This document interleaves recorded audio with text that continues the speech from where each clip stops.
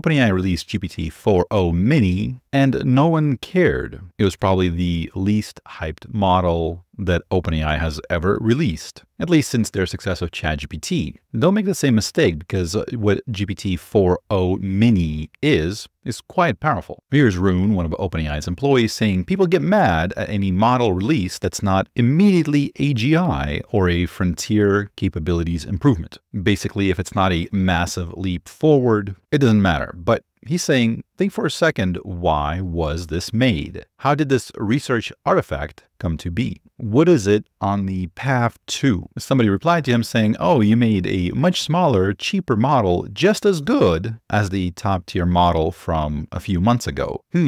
What you doing with those algorithmic improvements? Sam Altman posted, towards intelligence too cheap to meter. 15 cents per million input tokens, 60 cents per million output tokens, MMLU of 82%, and fast. Most importantly, we think people will really like using the new model. I think in general, when new products come out, we expect them to be much better. More capabilities, more cool stuff, just more, bigger, better. If something comes out and it's cheaper, it's a little bit faster, it's cool, it's good, we just don't get as hyped about it. Now, keep in mind, this channel, I've mentioned this before, there's a very obvious sort of trend pattern that you notice as you start reading more and more of the papers that are published by, let's say, Microsoft and Google and the various universities. And that is the things that they're researching, those ideas tend to pop out as products in their fleshed out form, 6 months down the road, 12 months down the road. And the thing that a lot of these research papers kind of seem to be hinting at is that going smaller could in fact be a massive leap forward. We covered this a few weeks ago, I believe, something called RouteLLM. It showed that a model trained to route your queries to either the strong model or the cheaper, faster, but less capable model, that worked really well. The researchers saw a cost reduction of over 85% on some of these tests, while still achieving 95% of, in this case, GPT-4's performance. So almost all of the performance at a massive cost reduction. Here's some research out of Microsoft. They created a model called Orca 2. Orca 2 did well. This blue line represents how it compared to other things such as Llama. This dark green line here, for example, is Llama 2, the 70 billion parameter. Notice Orca 2 is equivalent to it, beats it out pretty handsomely at some of these tests. But here's the interesting bit. Orca 2 attains performance levels similar or better than those of models at least 10 times larger, showcasing the potential of equipping smaller models with better reasoning capabilities. The dark green line, that Llama model, is 70 billion parameters. The Orca model, 7 billion. It's 10 times smaller. Now you may be saying, yeah, so what? It's smaller. What's the point? Well, there's a number of papers, including from Google, a number of Chinese researchers, I believe Tencent was one of them, and many others that show more or less the same thing, and that is multiple agents working together, or you can think of them as multiple instances of GPT-4 talking back and forth, create much better results. They sometimes refer to it as a society of minds, and they're saying that their findings suggest that such society of minds approach has the potential to significantly advance the capabilities of LLMs and pave the way for further breakthrough in language generation and understanding. As you can see here, the blue is a single agent, so think of it as one ChatGPT trying to answer a question. The categories are biographies, MMLU, chess move validity, etc.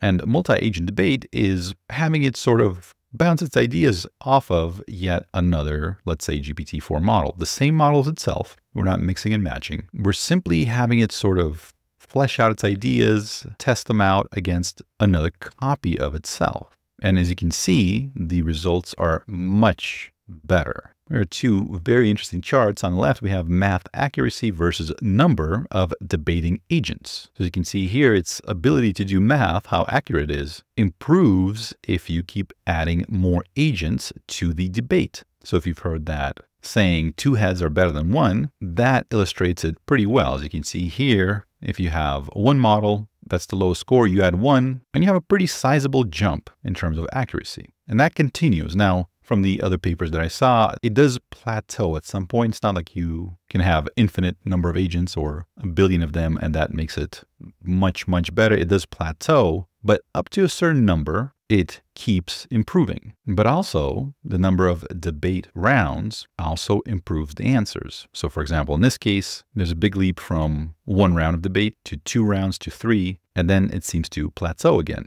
But having 3 rounds of solid debate seems to drastically improve its math accuracy. If you recall this study, Generative Agents, Interactive Simulacra of Human Behavior, this was a little town made up of little ChatGPTs running around. So each little person represented by this little avatar was its own instance of ChatGPT, of GPT-4, specifically that model. That was the best available at the time. And this paper racked up a very hefty OpenAI API bill, because for every thought that the character had, for every sentence it uttered, you had to pay to use that model through the API. There were 25 agents, and ChatGPT not only created the dialogue, but also created their innermost thoughts. Each thing that happened in that little world would be stored as a memory. Each character would have a memory stream, and it would reflect on every memory and kind of gauge how important it was. If they said hi to somebody they already knew, that would be very low importance. If they noticed they were out of toothpaste, it would be medium importance. And if some dramatic life event occurred, it would be a massive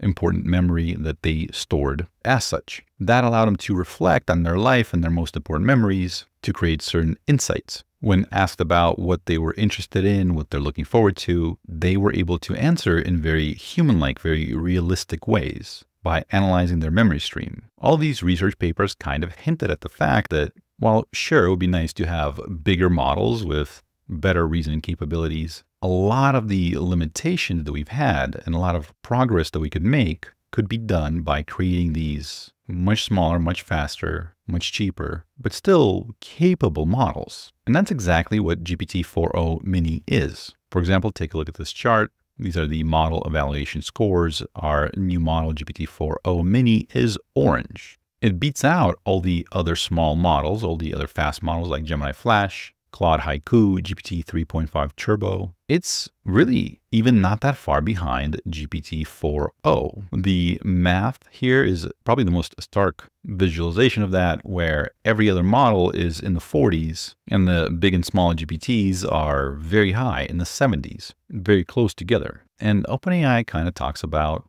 what the point of this is, what's coming soon. Keep in mind that very soon they're going to be on iPhones, being the assistant, but potentially being able to do so much more. In one of the Apple's research papers that are released, they talked about how they were training a on-device assistant to basically kind of run the house for you. It would plug in with your thermostat, lights, etc. So when you spoke to it, it knew what you meant. It could kind of figure out what is it that you needed without too much explanations, right? If you said what temperature is, it could figure out if you meant inside the house or later today, depending on, let's say, the time, your location, etc. Basically becoming your on-device assistant. GPT-4 could do that, but it would be very, very expensive for these simple tasks. Turning up the thermostat or dimming the lights might cost you a few pennies here and there, running up quite a bill. But if that same assistant costs, for example, let's say $1 per month to run, well, that's a whole different story. So here OpenAI is saying over the past few years, we've witnessed remarkable advancement in AI intelligence paired with substantial reduction in cost.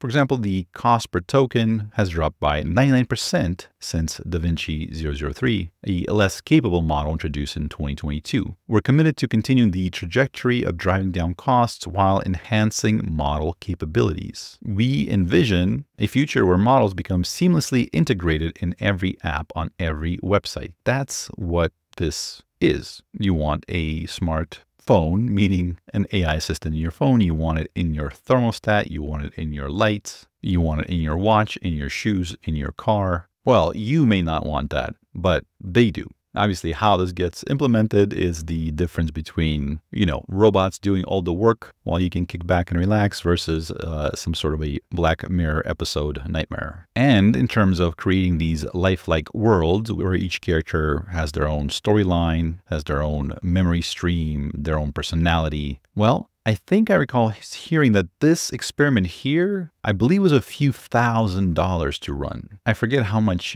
in-game time passed. I believe the whole thing revolved around Valentine's Day, so maybe it was simulated for 30 days prior to that. I unfortunately don't recall off the top of my head, but simulating those 25 agents running around, thinking and making new relationships and observations costs thousands of dollars. So while you might be tempted to add something like this to a video game you're building, it would likely bankrupt you. But now we can see it in a whole different light. Here's that paper, the code behind that paper. It's been open sourced, generative agents, Junsoon Park, research, and you can run this on your home computer. So keep this in mind as the costs drop ever lower. There's a strong theory that the power of chaining these things together increases. The ability for them to execute agentic tasks improves. Also, the fact that we're able to produce tiny, fast, cheap models that are as good as top-of-the-line models from not that long ago, it certainly seems like there's still massive